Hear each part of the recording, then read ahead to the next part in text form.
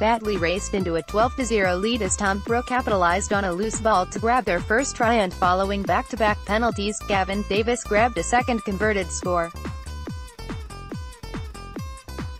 Batley piled on the pressure, pinning Nottingham back, and they were rewarded when Jonathan Marsden crashed over from close range as the boys built up a 16-0 half-time advantage. The early stages of the second half saw an arm wrestle between the forwards, but Batley eventually extended their lead when Josh Srutton crossed for their fourth try to effectively seal victory. Nottingham were playing only their second game at their new home, but, having been denied in their first match, they were rewarded with a first try late in the game. Batley were threatening the Outlaws' line when a straight pass was scooped up by veteran halfback Paul Calland, who outpaced the boys' defense on a terrific 80 meters run to the line to grab a deserved consolation try.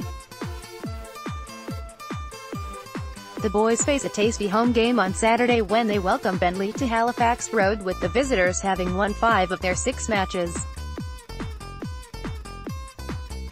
A young Bristol Victoria side slipped to a third defeat in 4 matches in Division 3 as they went down 30-6 at home to York Locomotive, who were playing their first game of the season.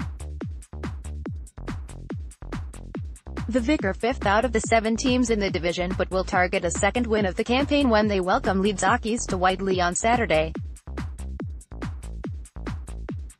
Wyke picked up a second straight win and are the early Division 4 pace setters after recording a 32-16 success away to Sherburn Bears.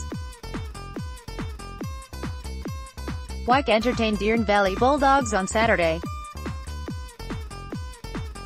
Wyke Academy went down 36-10 at home to New Earswick All Blacks A in Division 5 last Saturday.